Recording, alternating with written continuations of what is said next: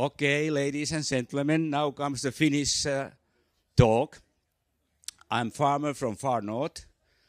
Also, to make living, I'm a freelance journalist and some sort of advisor, project worker.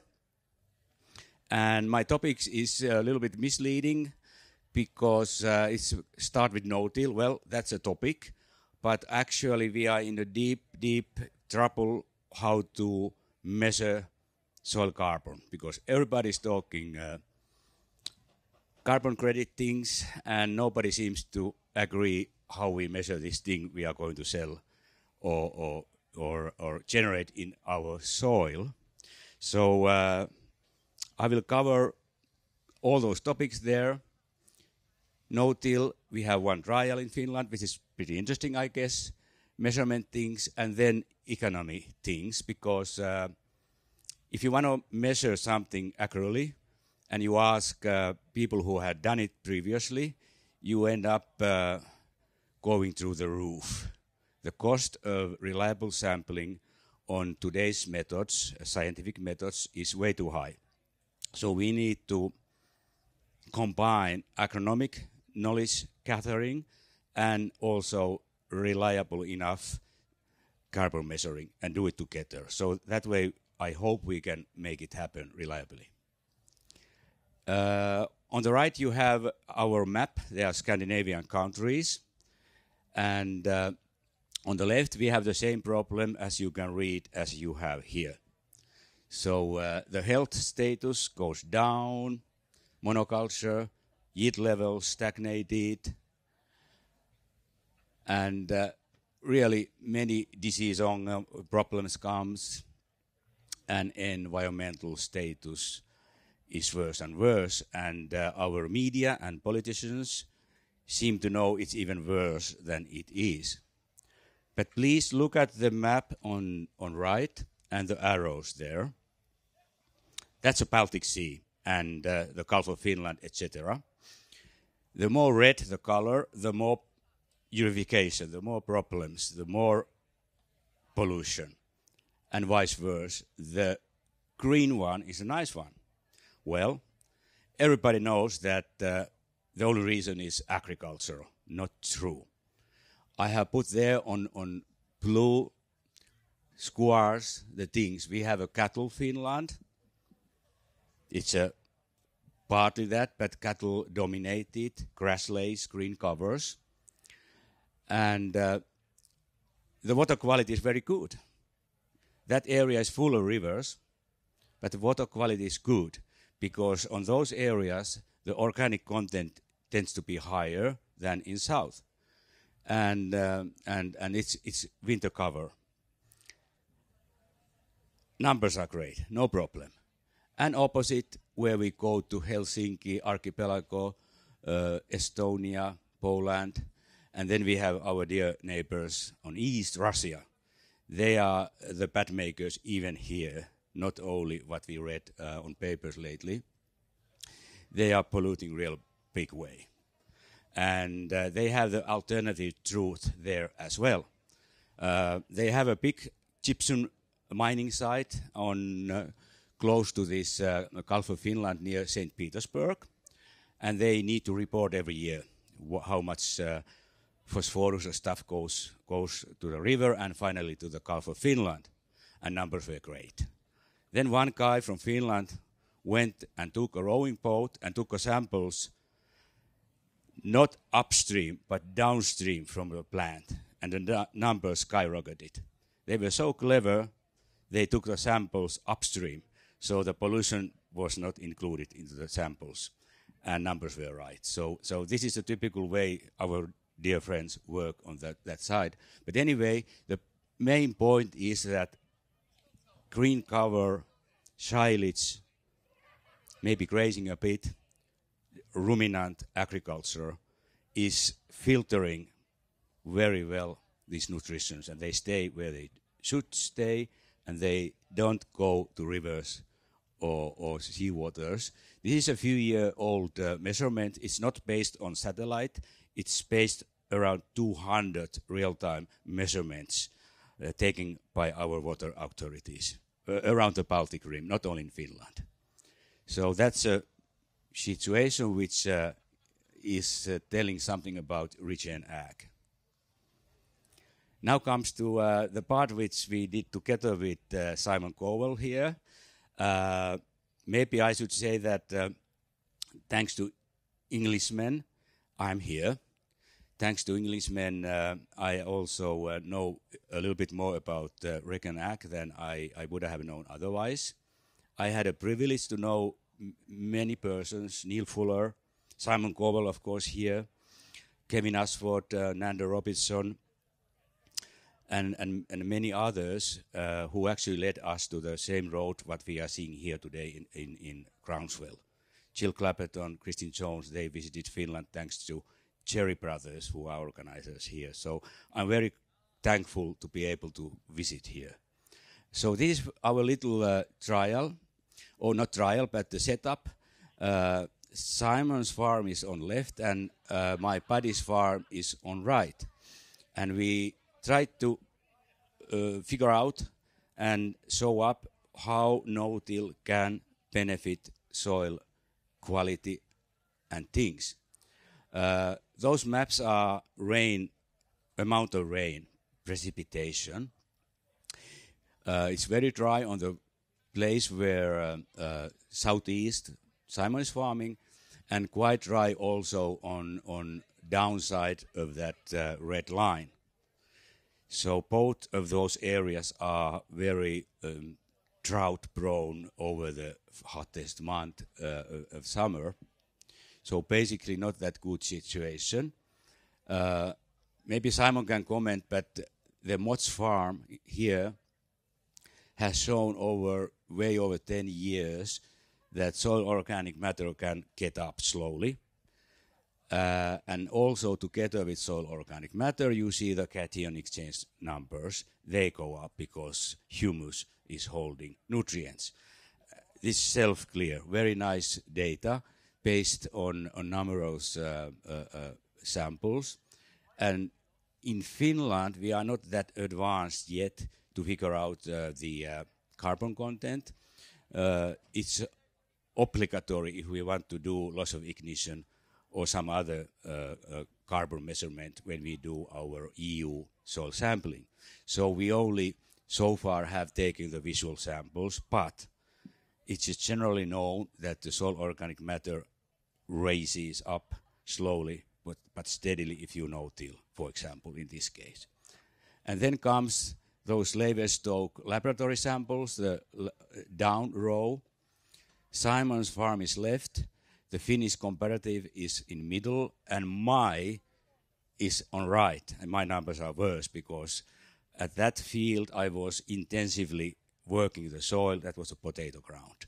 And basically the more to the right the nice blue colors go, the better it is. And then there's one exception. Simon has been using compost and others not.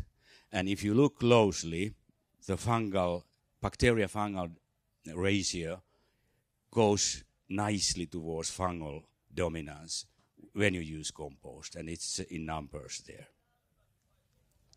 Well, we have a trial field together with our magazine where I'm working as a freelancer, and also the local school. It's located southwest, clay area, and we are testing basically no-till versus inversion. So there are pictures of those techniques.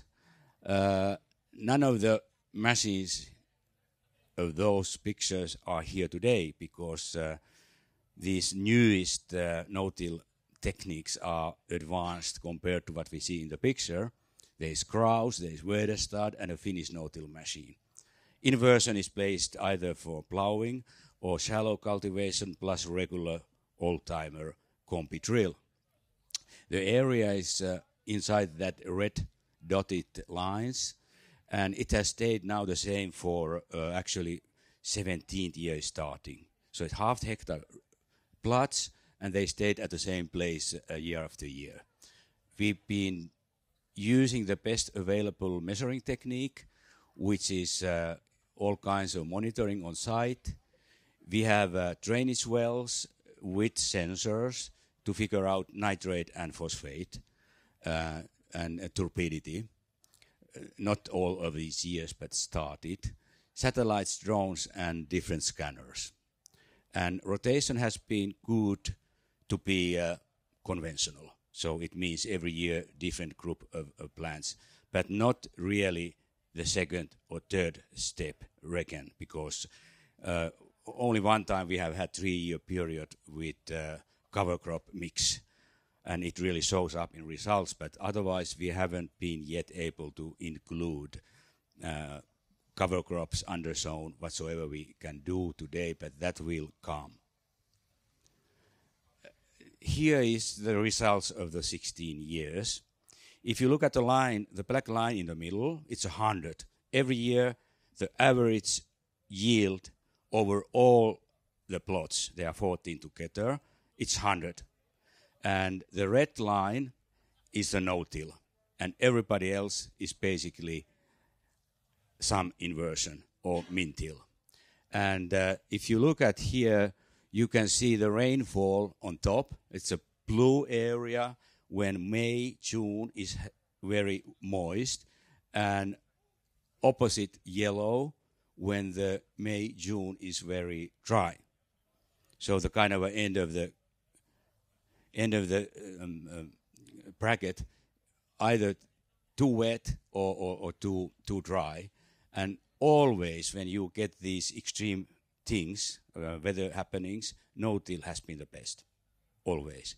We have been very level for first years, nothing really happened, but then from that on, this is very well seen. We have a few mistakes we need to admit. There are 2 points. There is 2016 and 17 when we didn't succeed, but those results are there. Other year, we got a really good yield, 2017, but the farmer who is taking care of the place had in trouble because it was extremely moist autumn, and we just didn't get to combine it. If we had, the red line would have been top because that was a super yield, but it was just unlucky, very low. And 1 year we didn't handle the sowing depth. That was 2016. We had a plain, simple problems getting the seeding depth as it should. Had we had that kind of technique we see on the field today, we would have easily done it. But that technique that time couldn't handle it. It was also by the mistake we always do. If we had those taken away, it would have been nearly 20% plus for no-till compared to inversion over 16, 17 years. And so we are pretty convinced that if drought is a problem, we have a solution.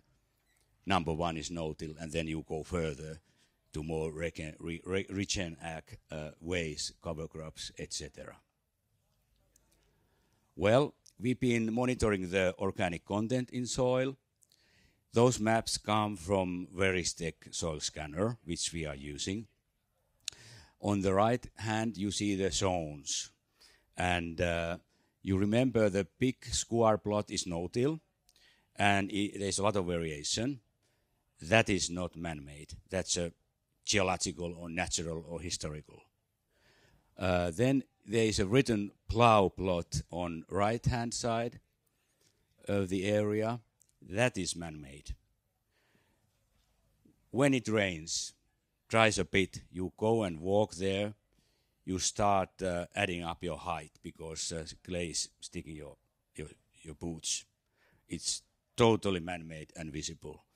And the important thing is that when we are measuring down to 1 meter or 90 centimeter, we can actually see the difference also in deeper horizons, down to 1 meter, which is, I think, pretty important. And now we run into the problem because our official research only counts 0 to 15 centimeters. And we think that we should go to the whole rooting depth. And so we farmers can talk with our scientists because they are not on the same page fully. Many are, some are not. And I just pinpoint the red square there, that the difference is quite big. Now we run to the next issue. We want to trade carbon, not soil organic matter, not percentage. So we need to have a coefficient to get the kilogram per hectare carbon. Nobody has said how we measure that, because now we need to know the bulk volume, the weight of the known volume sample. None of the testing protocols today, based on EU, and thanks to you, you are Brexit people, I don't think you have it either. So we just do measure something, but we don't really know what are we measuring. Well, this comes from the same field, and if we look at the right, all those intact cores, they are 45 millimeter, 1000 millimeter intact cores. They are all from the same field, this trial field. And so what is the real carbon amount in that area? It's very hard to tell. And on left, we have the graphics to say that on the x-axis, the lesser amount we want to detect, the more samples we need to take to make it proof. And if there's even variation, like the different colors, green, blue, yellow, say, if the variation is big or normal, may we say, we may need to have up to 150 reference samples per hectare to be safe if we start to talk about carbon trade and selling things. So very demanding. And then you need to go down to full routing depth. If you look at the intact cores, the left one, this is not statistically viable yet. The left core is from the plot where we had a 3-year row, 6-way mix cover crop, nothing else. Just let it grow. Some deep rooters included. And on the right side, we have a plow, where we have a plow pan, uncomposed rotting straw, limiting gas exchanges, limiting water infiltration, doing nasty things. And if you look at the little squares, they are the organic content percentages. This is not statistically proven, but we see this happening all the time. They are just examples. And if you take those as end results, there's a huge difference. So deep rooting, no inversion, surely works. And we try to adapt this principle to our everyday work, or not every day, we only scan at spring and more at autumn. So we have a scanner behind, so it has a regular NIR, soil organic content estimate, pH, and EC down to 1 meter, 2 layers. It's a pretty nice tool, actually. And in front, we have a reference sampler. And trying to do something accurate, we think that we need to take the reference samples from AP lines, RTK accuracy, and so that we can return to the same place whenever we want. Not perfect, but if you look at the number on the left side, 150 reference samples, well, the sum referencing the NIR out of Veristek is 400 samples per hectare, but only about 10, 50, maybe 10 centimeter average pitch, because the sensor goes on top only. So the next generation will take all this down to deeper, but it doesn't exist on an affordable form yet, but I'm sure it will come. So the red thing says that I hope we could agree how we take the samples, how we treat them, what is the laboratory protocol. Rottenstedt yesterday says that they have thrown away the loss of ignition totally. They only use the dry combustion, which gives a more accurate carbon number, soil organic matter number, and then they convert it to the carbon. Loss of ignition is inaccurate if you have a clay with crystallized water, so it doesn't go away the right way. Combustion is very difficult because the sample is so little. You have 10,000 square meter, 1 hectare, you only take a gram or 2 gram, and that's a number. So you need to figure out how to do that nicely. Well, this is just conclusion of what we've been doing later this 2019 and even up to today, but these numbers are only 2019. On the left, we have an official truth by our national research. The blue columns are the kilogram carbon and how much carbon there is in soil, a gram per kilogram of soil. On the right side are our measurements. Number 1 is noted, number 2 is plough culture, number 3 is general grass lays all over, we've taken them. Number 4 is our super accumulator. I will show the picture after this. And number 5 is all our measurements together, including organic soils. Number 1 to 4 are mineral soils. And number 6 is intensive agriculture on light sandy soils. Beets, potatoes, carrots, etc.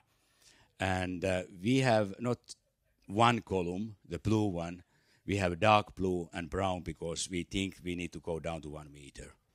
And so we have a lot of more carbon in the soil than our official research actually tells. So I figure out that we are going about to the right road. Well, here are the superstars. The number 4, the rotational grazers, these Herefords are exactly on that field where we took the samples. It's only 1 sample, but it's mineral soil. It's really built up organic matter. And if you look at those little numbers down, there are 1, 2, 3, and 4. And the 4th one, the 4th column, previous slide, it is the numbers, how much the rooting can really generate. That individual farm has been in eco over about 25 years. It has been over 10 years totally without plow, continuous renewing of grass area, 100% grass fed, nothing else, and 40 years without chemicals. So that's a kind of a superstar thing which doesn't exist really. It's a unicorn thing, but it can happen. And actually those Herefords grow more grams per day than average intensive confinement feedlot could do, purely on diversity grasses. They have up to 14 variety and keep testing all the time the thing. So they can prove it works. Actually, I'm putting some things we learned. What is important to make it work really well? It doesn't need to be a topic, what soil quality, no-till whatsoever, inversion, blah, blah, blah. But we need to take care that the carbon-nitrogen ratio is optimal. And looks like, I have some results coming, and I have a slide there. Looks like very seldom the carbon-nitrogen ratio is optimal for microbial life and prosperity. So usually we are nitrogen dominated, especially if we are using biogas reject, slurries, or conventional liquid or conventional granulate fertilizer. We mess up with the ratio, and once you get, as you know, too nitrogen dominated, all aerobic microbes breathe out the CO2, and we are even in a situation we lose carbon. Or vice versa, we are too carbon dominated, as we know, and the growth suffers. Very important thing is that we should always only talk about effective rain. So we count out the evaporation. Normal weather stations just give you meteorological readings, but we should include the counting of the evaporation based on many those humidity, sun energy, wind, and temperature. And then the thing is that we need to understand the water potential. We might have a high volumetric water table in soil, but it's not the same thing as a plant can utilize the water. The water potential tells how many kilopascal the plant root needs to work to suck the water out from the soil profile. And there is a metering for that already available for our farm weather stations. So we are testing those now. And then understanding the same thing as the Swedish professor said yesterday, was it the last presentation in the big tent.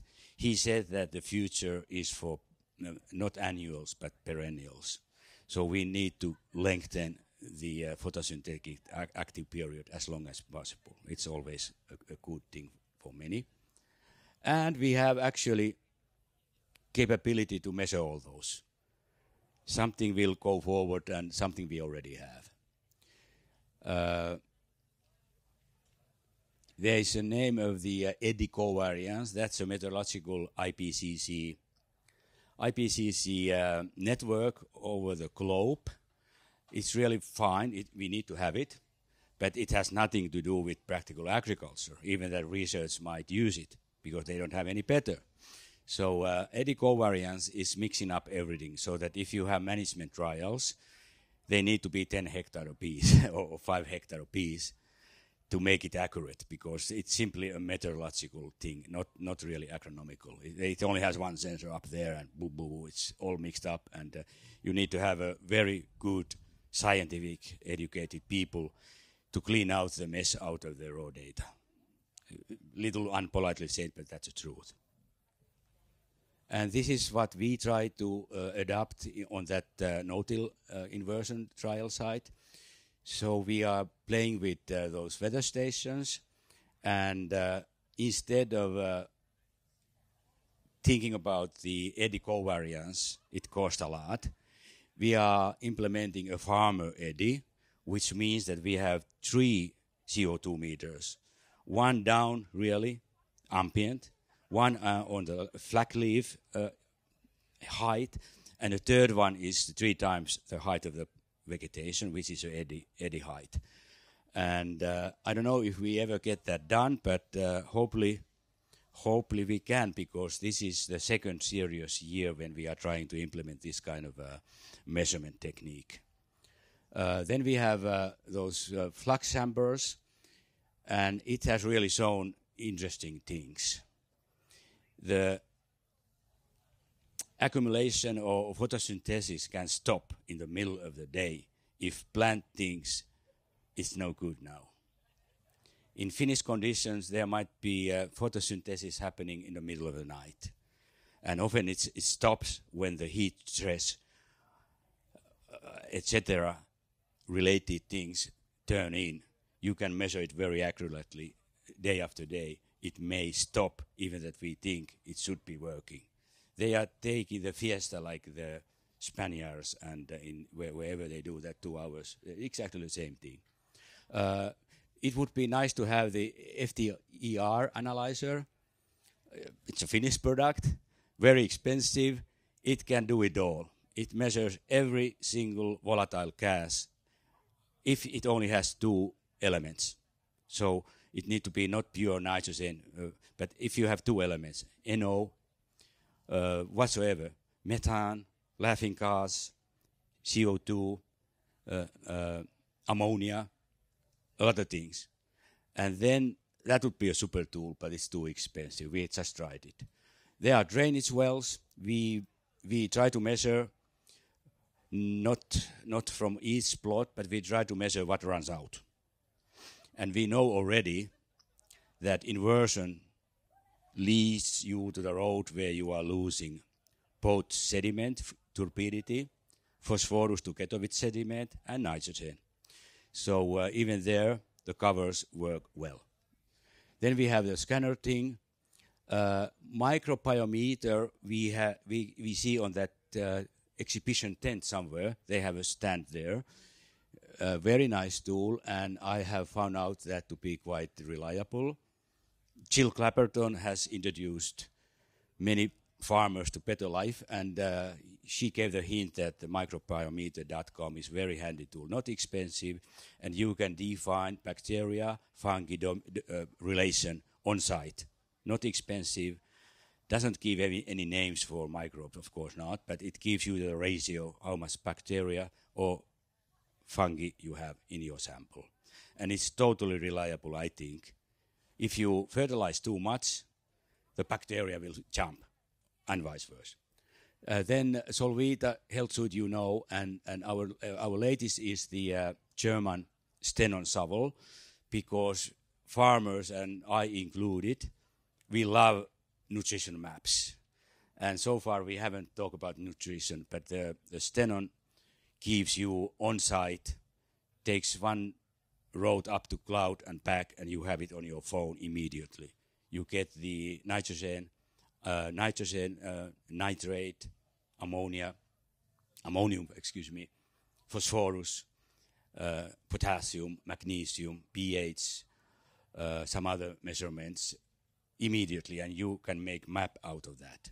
So it's kind of a handy, and because that is a leased product, it's not bought. So once you pay the monthly payment, you can take so many samples you want, and you can go to the spot where you know or you doubt you have a problem. And already now, just a couple of months experience, we can spot on that if you have a formation or the topography of the soil so that you get waterlogged areas, you immediately lose all your nitrate nitrogen. Either it goes by denitification up to the air, which I think it's the case, or down. Depends on have you clayey or your sandy soil. It tells immediately. It's a great agronomic tool. Doesn't need to be pinpoint accurate, but accurate enough. So that is one, and just this morning I visited the NIAP site, a couple of 100 meters that way, and they are developing similar type of on-site analyzers. So there's a lot of interesting things happening all the time. And finally, the conclusions, very familiar story. So economically viable, can increase some for sure. Yield levels, if they don't rise, they still at least the same. Environmental emissions go down for sure. We have even measured laughing gas out of no-till and out from plough culture. And guess what? The plough culture wins with a big margin, even that somebody say opposite. So I'm kind of doubtful to believe too easily what somebody has said. We need to ask everybody, ourselves included, are you sure? And often it turns out that there are many right answers. And then no-till has increased resilience, as we said already, we know it. And in Nordic conditions, we need to take care of certain things. We are also doing it wrong. We don't control when we are combining, we are not controlling the spreading of the straw, the cutting height, etc. And we can easily also do the no-till in the way that it is not working as we think.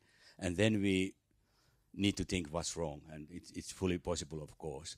And very important, the last, the red one there, is that everybody seems to know outside agriculture that we are guilty for something. Especially a topic is the organic soils, turf and high organic soils.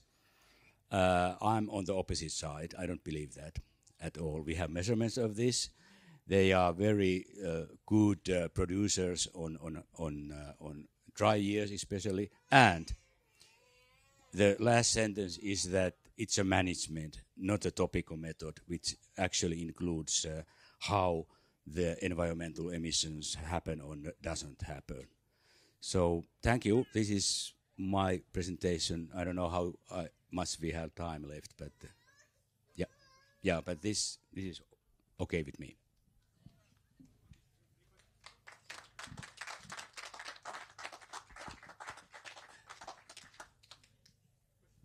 Yeah, of course. If any questions or comments.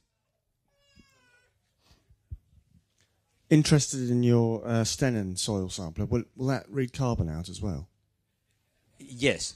The carbon, if you talk Veristek, the carbon is it's a proximal sensor, so you need to take the samples to the lab, and that's why when we are driving on the field, we look live the parameters. They are in the cap on screen, so it's very important, and you take the right places, representative places on the field where you take the samples, because otherwise you may go all wrong. You need to take the far ends of things, and if you are uncertain, it's statistically pretty well controlled. You get all kind of red lights if everything is not okay. So you need to increase 4 reference sample per partial is minimum, and if you want to do it good, the field is big, you go up to something else. So it's totally, it's a proximal sensor. So it's not direct reading. And it uses 2 wavelengths. The typical NIR, which is something 940 or nanometers. But then it also has a red 670 nanometer band. And the processing goes to the cloud or to the Veristek boys. And then we talk. So actually, there's a little bit also kind of a manual figuring out to make sure that results are reliable. We are pretty happy on that, but I wouldn't start doing carbon rate based on 4 reference samples, even that we go to the same place because we are RTK. So I'm really looking for rules how to do it. And the Stenon also measures carbon, this German thing. And then usually we take 1 sample per hectare or 2 samples per hectare. So this is a big development pace now, and nobody really says how we should do it. So that's kind of tricky. Yeah. Yeah.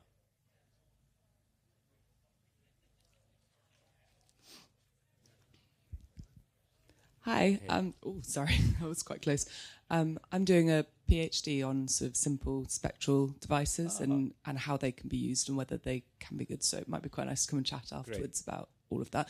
I was just wondering, the device that goes along behind the tractor, is that a move? Do you take scans while you move, or is it sort of you stop and is that it's a scanning on the go. device as well? They have both models, and this is on the go. So you keep driving continuously. You can decide which spout width you will have. We usually use 12 meters. I don't know, maybe could be more or less. 12 is okay. And it takes all meterings on the go. So it will take about 50 pH samples. It's a scoop which goes down, up.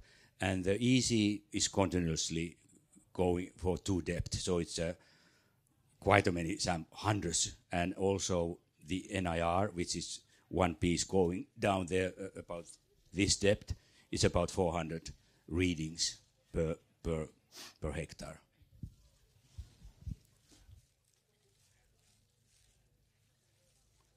Okay.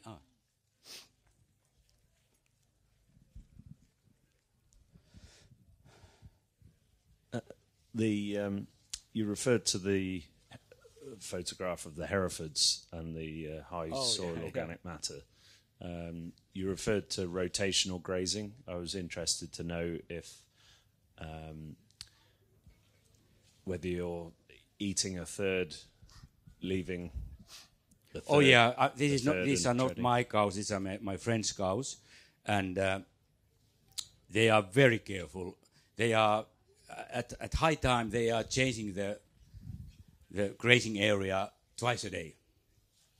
They are counting the contact pressure of the cow, sort of, so that they are very careful not going. We have moist autumns often, so they need to figure out when the soil moisture start to go too high or moist, then they need to leave it out. Heifers are the last one who can walk the heavy animals away, and it's really continuously. It's very intensive. I think as intensive as it ever can be if you move the group twice a day. No, not always, of course, not. So and just that they are not eaten down to earth. they need to be. There are these nematode questions, regrow questions, all those. So that's a kind of a state-of-art thing to do, right grazing. I'm not a ruminant grower myself, but I've been following with great interest what they do. And the amazing thing for me has been that without supplements, once you do the recipe, the diversity thing right, they grow. They grow just as good as with supplement, if then often you are supplementing because your fodder is not good enough. And if you take care that the fodder is good enough, the grain or supplement whatsoever is not needed. They get best daily growth will exceed 1.4 kilogram per day or 1.6 something like that. It's just crazy how well they can grow. It's a pedigree animal, so it's a whole thing, of course. Yeah. Okay.